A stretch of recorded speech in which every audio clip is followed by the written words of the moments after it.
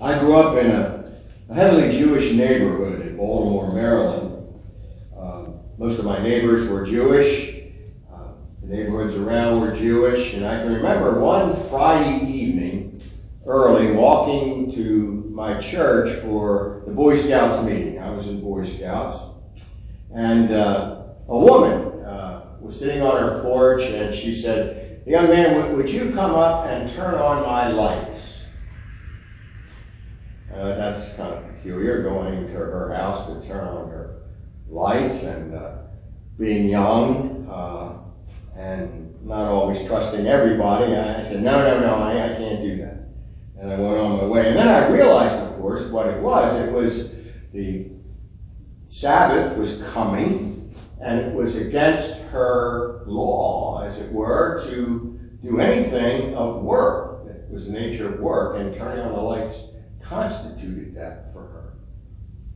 The Mishnah, which was written in the 3rd century, was to collect all the laws concerning the Sabbath and other things so that they wouldn't be lost, because they were basically passed on orally, and now they needed to be written down.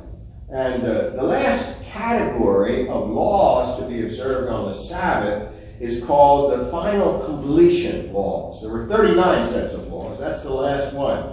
And for instance, this is the kind of thing that was in there, or would be in there today. If the pages of a newspaper that you got were stuck together, you know, sometimes it didn't cut all the way, and you used a knife to cut it, that's final completion.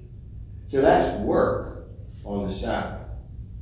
You've got some noodle soup. It's already prepared, but you have to add water, hot water to it. No, that's against the law, because the Sabbath law, because that's final completion. You've got a guitar, and one of the strings is out of tune. You can't tune it on the Sabbath, because the final completion of the instrument, that's work. Of course, I grew up, as some of you did, with many blue laws, where you couldn't open stores on Sunday, you couldn't do work, you weren't supposed to do work on Sunday. The Jewish Sabbath had been transferred to the Christian Sunday. I remember our pastor, whom we loved deeply, he was 40 years the pastor of the church where Fran and I both grew up, and he would not take a newspaper on Sundays because he didn't want the newsboy to have to deliver paper on Sunday and maybe miss Sunday school. He did go to restaurants though on Sunday. So, you know, it was an interesting phenomenon. They watched Jesus. They watched him closely. Would Jesus cure this man on the Sabbath? The 4th commandment. Remember the Sabbath day. Keep it holy. 6 days you shall labor and do all your work, but the 7th day, Saturday, is the Sabbath to the Lord your God. You shall not do any work. You know, it's interesting, this 7-day week. I've done some research on that. It doesn't match anything astronomically. You know, the moon is roughly a month as the moons change. The year, of course, is the time it takes to go around the sun. A day is the rotation of the earth. All those things are tied to astronomical things that happen and we can observe. In fact, the Romans had an 8-day week. The Jews had a 7th-day week. Keeping the Sabbath was a sign they were God's people. That and circumcision, they were the 2 signs. Exodus 31 says, keeping the Sabbath day is a sign forever between me and the people of Israel. So they watched him closely. That's a technical word. It's not just they looked at him or watched him. They watched in anticipation. It's tied up in the word and the tense itself. What's he going to do? This is something they did often. In Luke chapter 14, Jesus is in the house of a leader of the Pharisees, and it's to eat a meal on the Sabbath, and they were, again, it's the same word. They were watching him closely. What would he do? They watched him closely. Would he violate their understanding of the Sabbath? Their purpose, of course, is legalistic. It has to do with the law. Unfeeling, vengeful, really. Jesus' action will turn out to be based on love and concern. There's quite a contrast there. Jesus, just before this incident, had said the Son of Man is Lord, even of the Sabbath. And then he brings up what David did. Most scholars don't believe he brought it up just because it would be a counterexample. Well, you know, I did it good. David did it after all. There's a reason for bringing up David. David's son was to be Messiah. The Son of Man was the son of David. In fact, in Matthew, Jesus poses a question to the Pharisees. How can the scribes say the Messiah is the son of David? Jesus said. David himself, by the Holy Spirit, in one of the Psalms, declares, the Lord said to my Lord, sit at my right hand until I put your enemies under your feet. So Jesus poses a riddle. David himself calls him Lord, so how can it be his son? Of course, we know how. He was both the Son of God and the Son of Man, the Son of David. So the Son of Man is Lord even of the Sabbath, Jesus said. As an application of that principle, the Christian church early on moved our idea of the special day from Saturday to Sunday. That's first indication of that is in the book of Revelation, where the Apostle John says, I was in the Spirit on the Lord's day. And evidently the people to whom he was writing, the 7 churches in Asia Minor, knew what the Lord's day meant. So there was already a concept of the Lord's day. By the mid-2nd century, that'd be, roughly 150, Justin Martyr wrote of the first, or sometimes they call it the 8th day, because it was the day of new creation, the 8th day of creation, as it were. He called that not a day of rest so much, but a day to gather for worship, the Lord's Day. And then 321, Constantine, as the emperor, declared that Sunday was to be the Roman day of rest. Interestingly, when I was living in Pakistan, you would have thought Friday would be the day off because, Muslims worship on Friday, but Sunday was the day off. It was made that way by the dictator who was still dictator when I was there. And the reason being, the rest of the world is on Sunday. And we want to compete economically, we want to be involved economically, so they had Sunday as the day off, which was great because then there wasn't a lot of traffic when we drove to. It was a place where we worshiped. Later in the church, of course, Sunday began to be treated as a Sabbath. And I mentioned that. I mentioned the blue laws, although they were defended by the courts because it was justice for the working person. But many Christians began to treat the Sabbath with the same kind of legalism, probably many of you are familiar with that, as was the old Jewish Sabbath. They treated Sunday that way, the Lord's Day. That must have happened even in the time of the apostles, because Paul writes to the Galatians in chapter 4, now, however, that you have come to know God, or rather to be known by God, how can you turn back again to the weak and beggarly elemental spirits? How can you want to be enslaved by them again?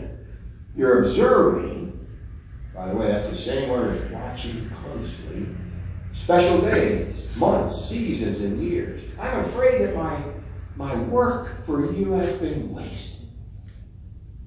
Why Paul's concern about them observing days and seasons? Hebrews chapter 4, I think, makes that very clear. He talks about a Sabbath rest, the writer, which is identified with salvation. Therefore, he says, while the promise of entering God's rest is still open, let us take care that none of you should seem to have failed to reach it. For indeed, the good news came to us just as it did to them, talking about the Jews of that day. But the message they heard did not benefit them because they were not united by faith with those who listened. For we who have believed entered the rest. In other words, we're saved by grace. That's what the writers say. That was Paul's concern. Not by any works, not any good works, Not even keeping the Sabbath as if it were a Sabbath, or keeping the Lord's Day as if it were a Sabbath. But having said that, it was one of the commandments after all. It was the fourth commandment. One day set apart in the rhythm of life seems to be God's plan. I think we all need to respect that.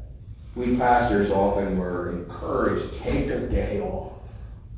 You can't take Sunday off normally. We used to have services several times that day, maybe pastoral calls. Take another day. Make sure you get a day of rest.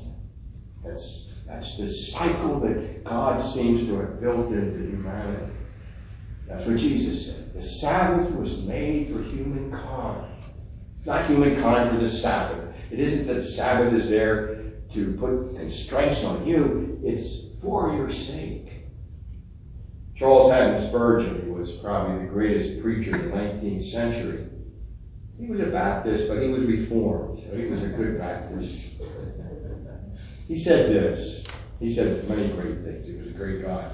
I'm no preacher of the old legal Sabbath, he said. I'm a preacher of the gospel, the good news, and rejoice that believers are not under the law but under grace. Therefore I keep this day, Sunday, not as a slavish bondage, not as a day in which I'm chained and hampered with restraints against my will, but as a day in which I may take holy pleasure in serving God and in enduring before his throne. The Lord's Day of the Christian is a joy, a day of rest, of peace, and of thanksgiving. I sometimes would say, hey, I can look at my long grass and I don't have to cut it today. It's the Lord's Day, so I'm not going to cut it. Of freedom, as it were. But sometimes you have to cut it on the Lord's Day. That's all you got. And then Spurgeon goes on and says, in vain you keep the day unless your hearts keep it too. Oh, may your hearts know how to find in Christ a perfect rest. May God give you divine grace to know your sin and enable you to fly to the Savior and find in him all your soul needs. May he enable you to rest in Christ today. Then you shall keep Sabbaths on earth till you keep the eternal Sabbath before the throne. Trust him, and so shall you be saved, and your spirit shall be at ease. Is it lawful, Jesus said, to do good or to do harm on the Sabbath, to save a life or to kill? And they were silent. Indifference. That's one of the most terrible of sins. Indifference. Nothing's more harmful in our society than people's silence, and leaders' silence about things that are wrong. People are wanting an empathy for others' pain. So Jesus looked around at them with anger. I want to experience Jesus' anger. It's the same word, wrath. The wrath of God is revealed against all ungodliness and wickedness of those who by wickedness suppress the truth. The judgment at the end. John sees heaven open, a white horse. The rider is called Faithful and True. And later he's called the King of Kings and Lord of Lords. We have no doubt who that is. But he tread the winepress of the fury of the wrath of God. So Jesus' anger is nothing to be messed with, that's for sure. He was grieved at the hardness of their hearts, their stubborn hearts, their callous hearts. The greatest enemy of divine love would be hard-hearted. They had lost all sensitivity to the needs of others and were no longer distressed because of someone else's distress. Jesus is grieved at that. Boy, the balance here. Angry, but I'm grieved. I'm angry at what you're doing to others, but I'm grieved that you have such a hard heart. It's really compassion on both. The compassion on the people that need to know the love of this person who's so hard-hearted, and at the same time, I'm grieved that you're like that. He said to the man, stretch out your hand. It's not just legal to heal on the Sabbath, it's right, Jesus is saying, by his action. The man, of course, was a pawn for their anger, for their vengeance against Jesus. And for Jesus, he was an object of compassion. Is it lawful to do good or to harm on the Sabbath, to save life or to kill? That's why I read Isaiah 58. Here are people concerned about God recognizing they're fasting, they're doing the good things, they're doing the right things. And God, through the prophet, says, it's not this the fast you choose, to loose the bonds of injustice. Is it not to share your bread with the hungry, to bring the homeless poor into your house when you see the naked, cover them? If you call the Sabbath of the light and the holy day of the Lord honor, if you honor it by not going your own ways and serving your own interests, but taking delight in the Lord, you'll ride on the heights of the earth, Isaiah said. What is true religious practice? Not legalism, but the heart, the body, and mind, and action, and empathy, and care for those who are hurting the most. James says the same thing in the book of James. Religion that our Father accepts as pure and faultless as this, to look after the orphans and the widows in their distress. The Sabbath was made for humankind, Jesus said. The concept of Sabbath was not for legal worship. It was a day of weekly rest provided by God's love. The idea of Sabbath is actually a metaphor for heaven.